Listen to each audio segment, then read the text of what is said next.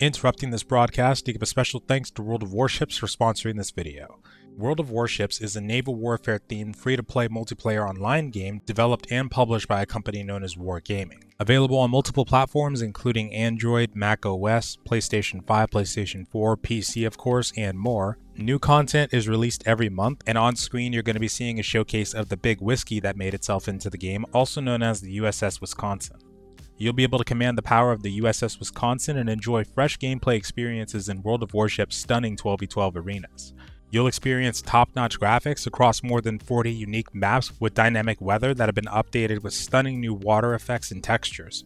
You'll have multiple ships to choose from and be able to conquer the ocean aboard history's most iconic battleships, destroyers, aircraft carriers, or cruisers and submarines. So far, there appear to be 5 different types of ships you can have: the heavily armored battleships with the most powerful guns, the swift and stealthy destroyers, the cruisers which are universal fighters, the aircraft carriers with aircraft as their main fighting force, and the stealthy submarines. The gameplay difference between these ship classes is very impactful, so you'll never experience the same thing twice. Make sure to use my link in the description to download World of Warships, and during the registration, enter the promo code Wisconsin to receive a huge starter pack including 500 doubloons, 2 million credits, 10 days of premium account time, a token USA 4 which gives you the ability to unlock the Clemson, the Phoenix, the Wyoming, and the Langley after 15 battles, alongside some American cruiser containers. Special thanks again for World of Warships for sponsoring this video, and now back to it.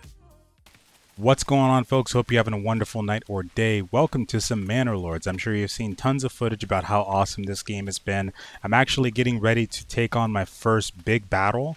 I've got myself about 16 hours, maybe actually a little bit less, about 10 hours under my belt with this game so far, but I've been absolutely loving it. I would say that it's one of the best, if not the best RTS game that I played in the past year. It's so fleshed out, even in its early access state. There's so much to it, and even when you like zoom in down on the characters, I remember one thing that I loved from the last demo was how intricate it was watching the NPCs at work. And what was really nice about it as well is right now the battles are kind of basic. I think you might hear some feedback about that. And at the moment, yeah, there's not a whole lot you can do with the battles. There's different kind of like formations and stuff like that you can use, but it's nothing like Total War, for example, at the moment. But as far as like everything else, I would say that you could probably complete this game in the span of about 20 hours or so. Like do everything that you need to do in terms of building progress. I haven't seen everything yet, but I have unlocked the ability to craft my manor, and I actually have that made. I just haven't put walls around it or anything yet. But I am actually working on, just to kind of take a zoom out here, I am kind of working on getting ready to take over a region, which I actually did not know that this actually belonged to an enemy. Well, he was neutral at first, but when you start the game, at least in Dominion mode, in this mode specifically, you have NPC kingdoms or NPC settlements that you can kind of either be friendly with or, you know, go ahead and claim their stuff and be enemies with. I wasn't aware that it kind of makes sense, because whenever a bandit camp pops up, this guy's army will pop up from this section, so I should have known, but I thought he was actually coming from like the outer regions of the map. I didn't know he was actually coming from this territory per se, because he would always spawn right here whenever a bandit camp would spawn, like right there. So I'm at war with him now. He's got a fairly sizable army. He's got 5 units, 36 people in each one except for the brigands.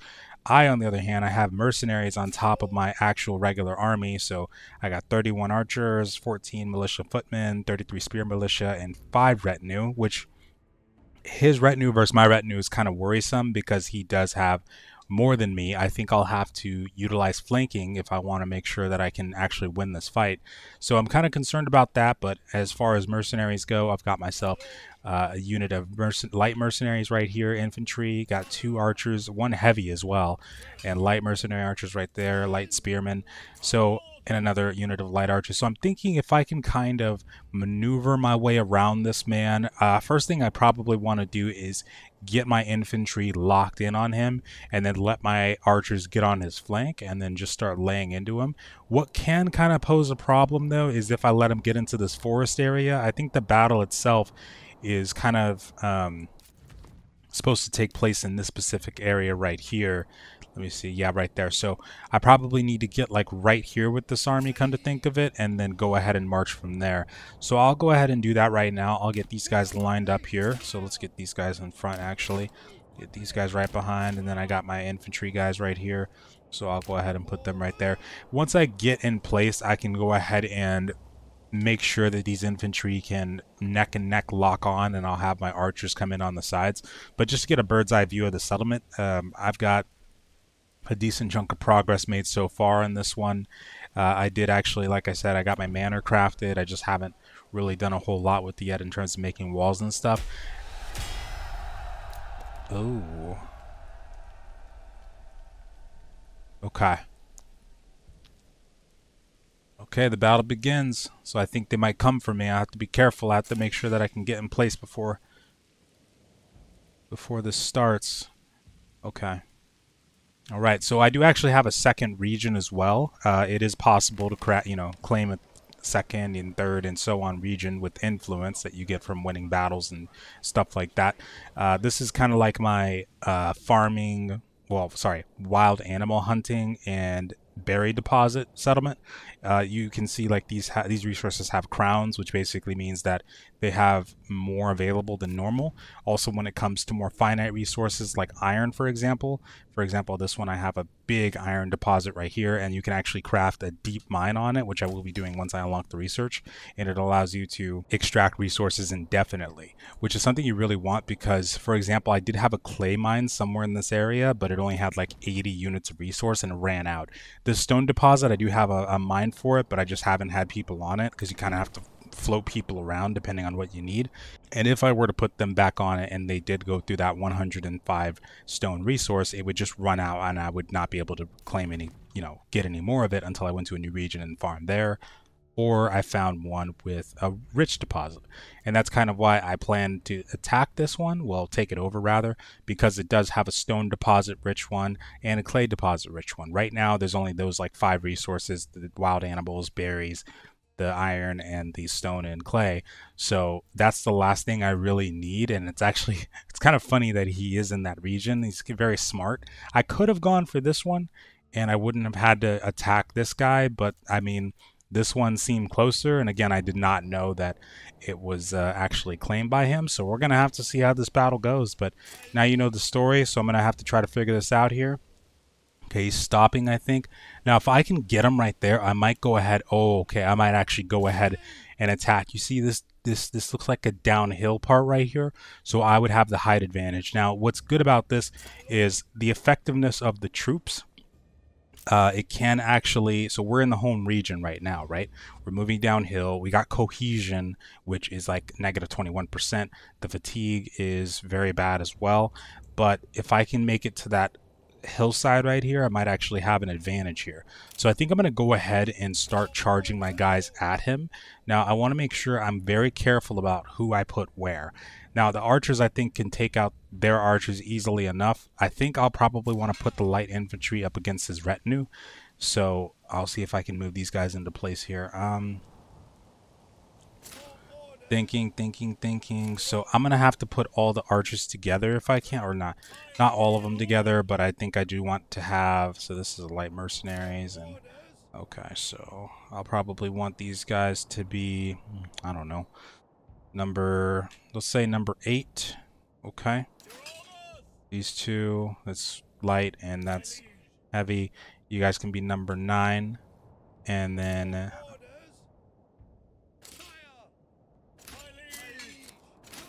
so I have 4 units of archers total. Okay, good.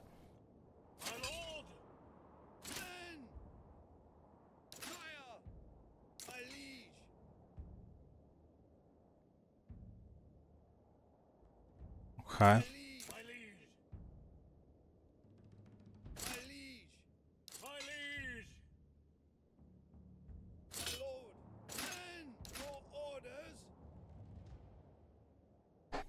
Which one's 2? Oh, this one's 2. Okay. Yeah, I don't have a lot of infantry to utilize, which does concern me.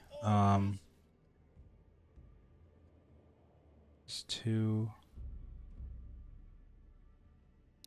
I think I'll go ahead and put these two together. So that's 1, 2, 3, and 7. Okay.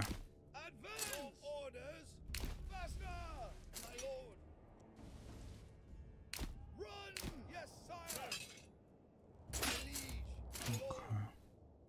7 is coming, right?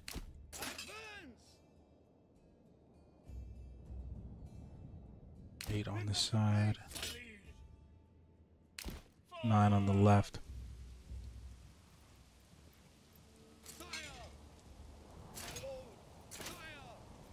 Okay. So I could get him to charge at me. I think I do want them in my home region though. Oh, I'm messing up already. Look at that. Okay, so that's 1.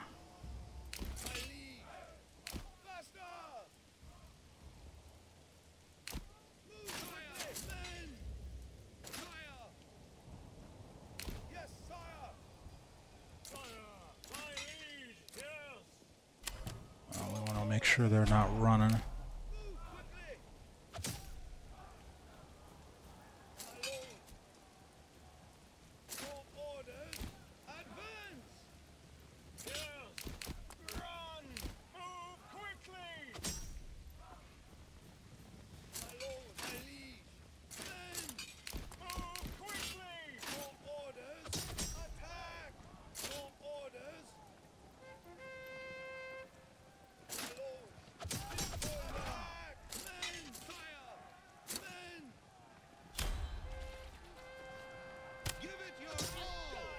Oh, shiz.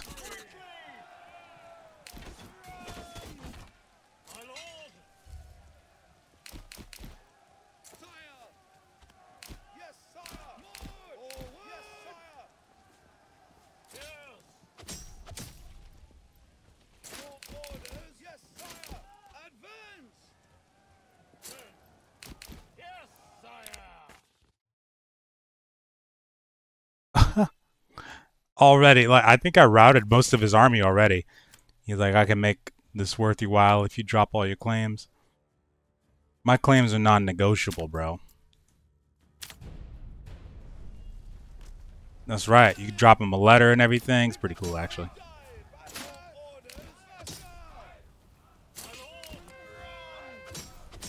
Where'd those archers go?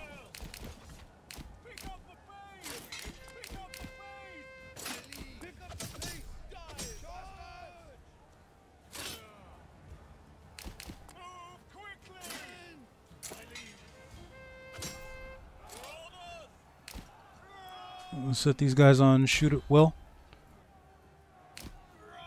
Because I don't know where their archers went. Oh, also we're running out of fuel. Hold on, let me set that real quick before I forget. Woodcutter's Lodge. I need an extra person there. Thank you. Okay. Now the food's good. I just need to get myself some more firewood, which I can definitely utilize this settlement more for that on this forager. Woodcutters.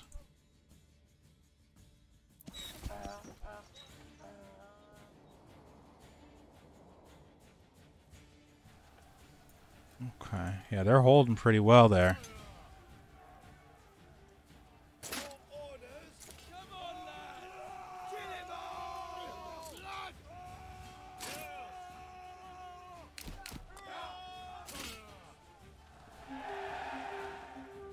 Nice. Oh, yeah, baby. Okay. That's it. Peace declared. That's what I'm talking about, yo. All right. Okay, now we can go ahead and disband these mercenaries. Let's disband these bastards, these beautiful bastards. Thank you very much for your service. Appreciate you. What's that? Oh, okay. Very nice. Alright, so we disband all those units so we don't have to worry about paying them. Now I've actually got this claim, so I can now put a settlement down. I'm going to go ahead and look to my own stuff first before I worry about that, because I would say handling 2 villages alone is more than enough on my plate, and handling 3 is going to be kind of insane. So I got to figure out what is going on with this firewood situation. We're getting close to the autumn, and we need to make sure that we got a decent chunk of firewood before the winter pops. So I got 3 of these guys on. What are we doing here? Felling a tree. Okay, good. Three families on this right now, which is perfect. Season will last for a month before we run out of fuel. 7 months on the food. We're doing really good on that. I'll keep... right now I have my berry guys, or my other settlement, transporting a ton of berries over. I'll just keep doing that because, yeah, we're stockpiling a crap ton of berries right now. As a matter of fact, excuse me, I need to upgrade this granary. I meant to do that, actually. I forgot. So I will go ahead and... I just need 5 units of stone, and then I can do that. I'll go ahead and get that going here. I just want to make sure I don't... oh, I got to take these guys off at the hunting camp. Okay. So that can repopulate. I also... there's a cool system where you can actually enact development points. When your settlement gets to a certain threshold, like when you're starting off, you just have to get the regular housing plots, and then you have to get them to level 2 as you go further and further. And when you... Sorry, anyway, I'm not explaining it fully, but when you get these different settlement levels, you're going to get points that you can use. And then what I've done with the second one, since it has rich deposits for hunting and berry, I've enabled trapping, which enables hunters to skillfully lay traps in the forest. It gives a passive income of meat. And then forest management, which doubles the berry deposit, which is very good for this one. You can also double the amount of meat harvested from hunters and butchers from the goat pen, which I haven't really worried about too much yet.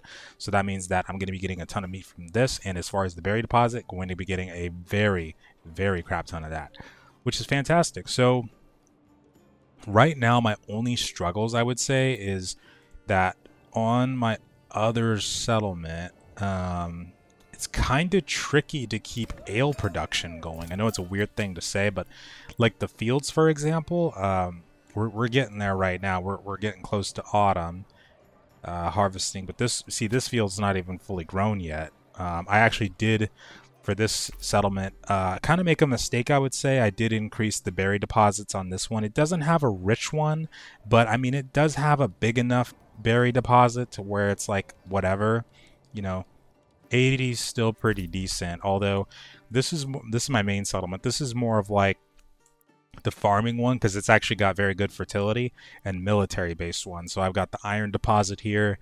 You know, I'm going through this tree. I got the charcoal kiln so that I can get more firewood or more fuel going.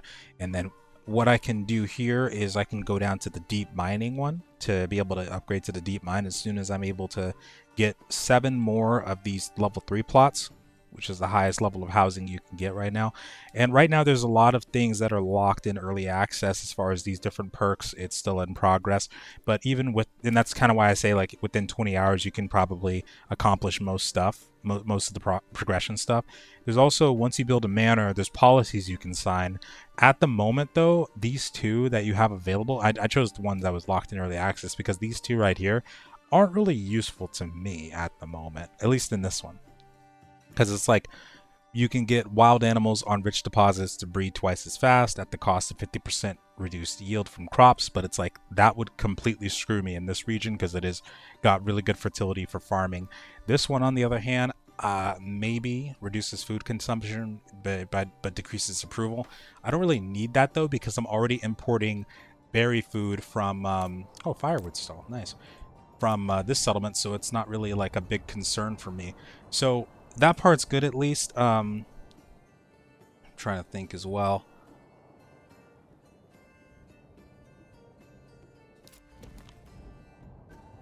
I wouldn't say, I completely forgot what I was thinking about here.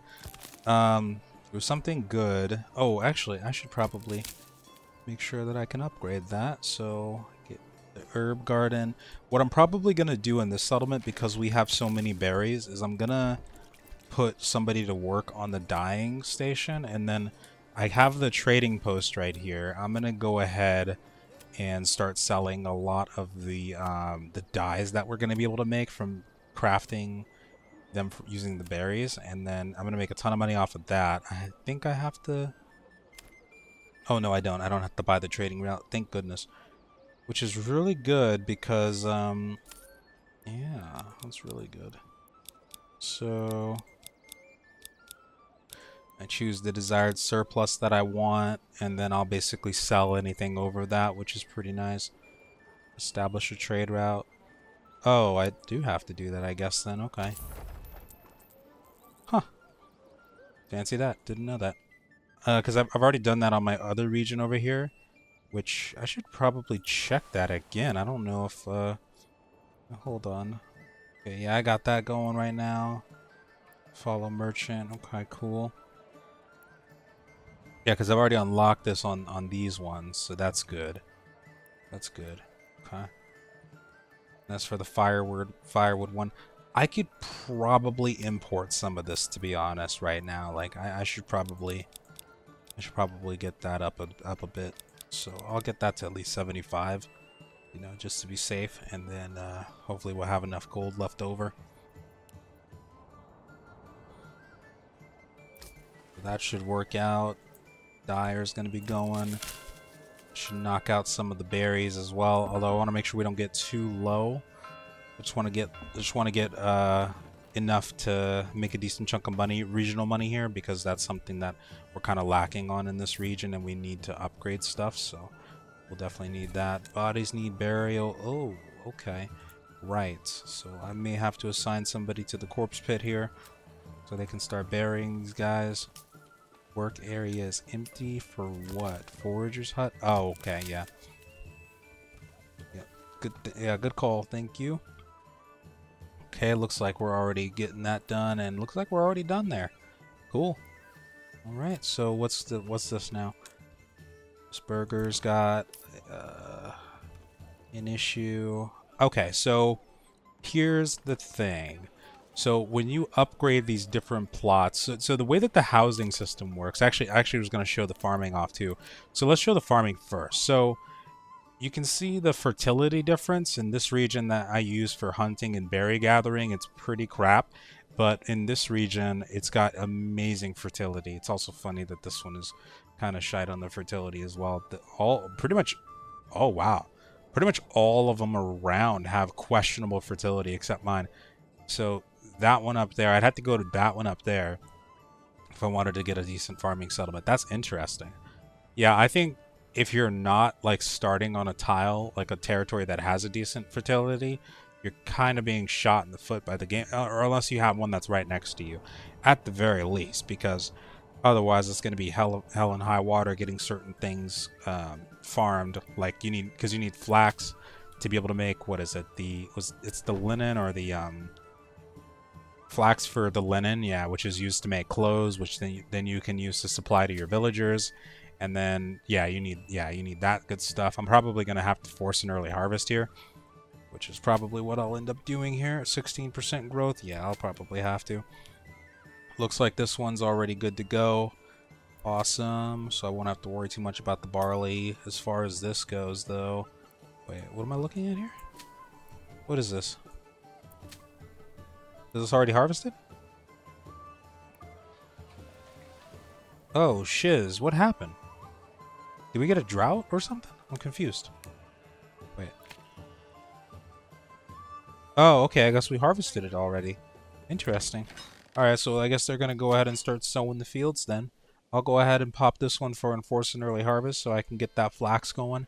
And then I will take a look here. So what we need to do here is when you build a house, you can choose the size of the house that you want to build. And when you're building it, you can kind of see this zoning, the zoning indicators. So you can kind of choose how big you want it to be. Now you have to be careful with this, because basically depending on the size of the housing zone that you have, you'll either have, if you can see these house icons that have the hammer on them, you'll either have one of those or you'll have one of these, basically, right? So if the houses are too short in the zone, then you only get the house to increase your population. But if you have these, you can actually build artisan buildings on the backside of the houses, which are very useful and very needed, actually. And these would consist of artisan buildings, like, for example, having a chicken coop so that you can harvest eggs, and then vegetable garden as well, goat shed. You got an apple orchard after you unlock the technology and the development tree. I do have one of these already. Armor workshop, bowyer workshop, tailor workshop. Very important for clothes, cloaks, and gambesons.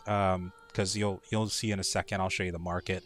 Because this is kind of the market is kind of how all that stuff gets distributed to your different villagers. You got the cobbler's workshop for shoes, the joiner's workshop for shields of all kind and wooden parts, which I'm assuming are going to be for siege engines later, not really useful now.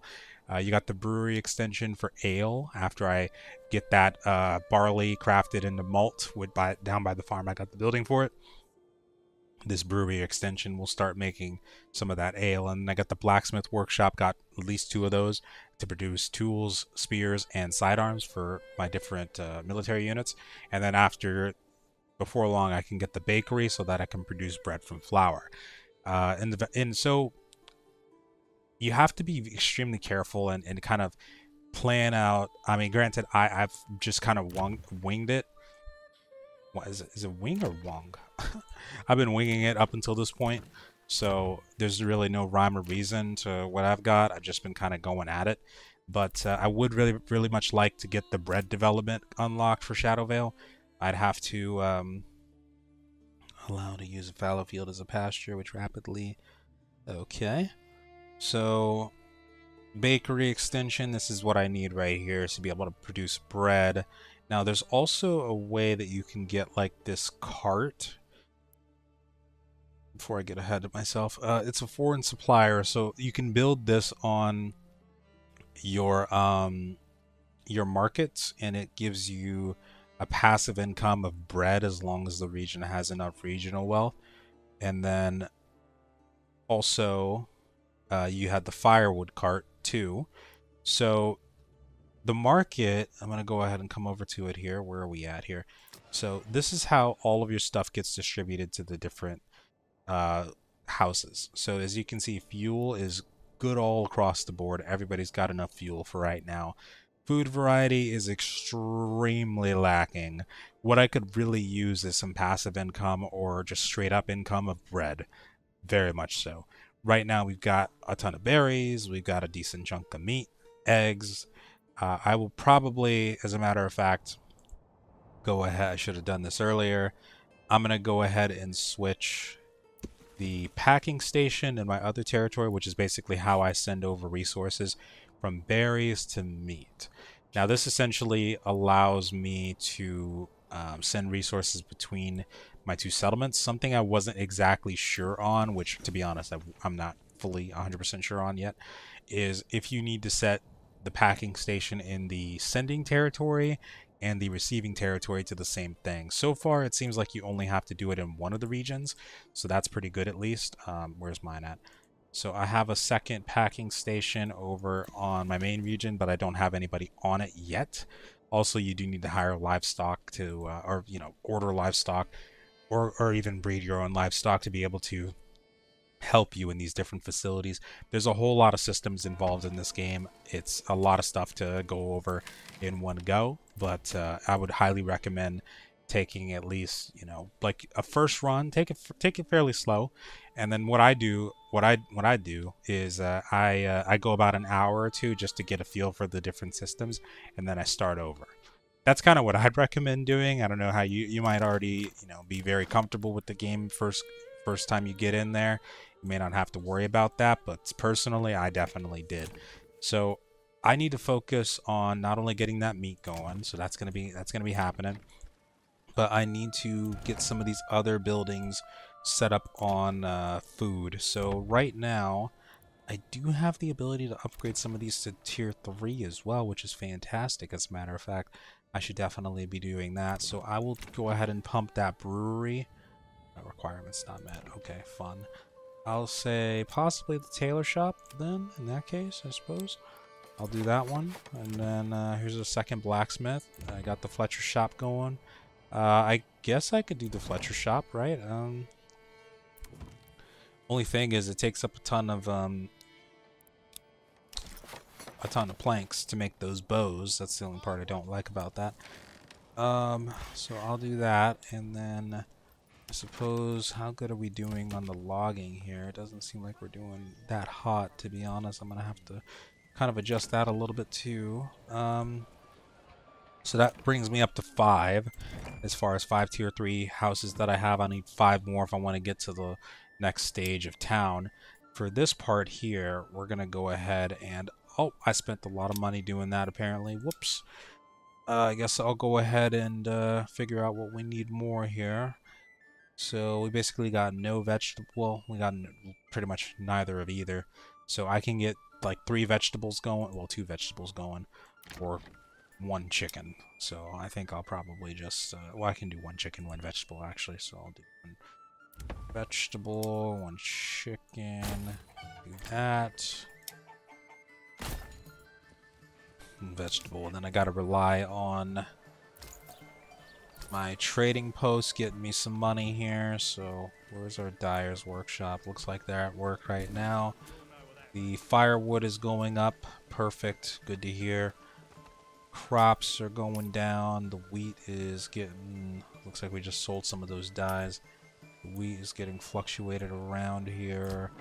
The communal oven. So I can actually, I forgot, I can actually use the windmill and the communal oven to make bread for the time being. So that's exactly what I'll be doing here. So we got that going. Are we sowing or what are we doing here? It's October.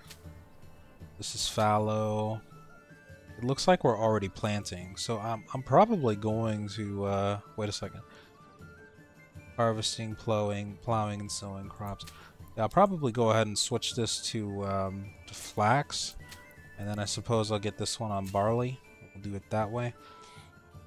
Yeah, that works for me. Okay. I'll go ahead and lower this then, and then we'll go ahead and raise this one to high. So we got the windmill going, which is fantastic. I got how many people left on the farmhouse still? I need to get 3rd person on there. Sheep farm's going, communal oven's going, so we're going to start making some bread. Peachy. I got 4 sheep on the livestock thing at the moment. I'm going to need to get some more regional wealth for sure, though. Construction upgrade complete for the Fletcher's shop. Perfect, thank you. I'm going to need to get some chainmail, I think, to help with that amenity.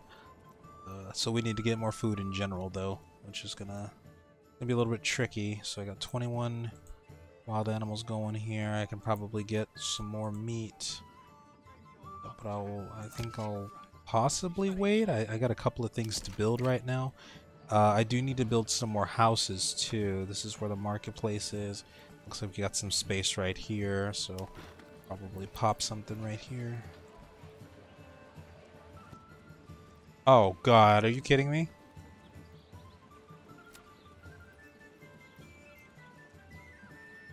Oh no. Oh, here we go.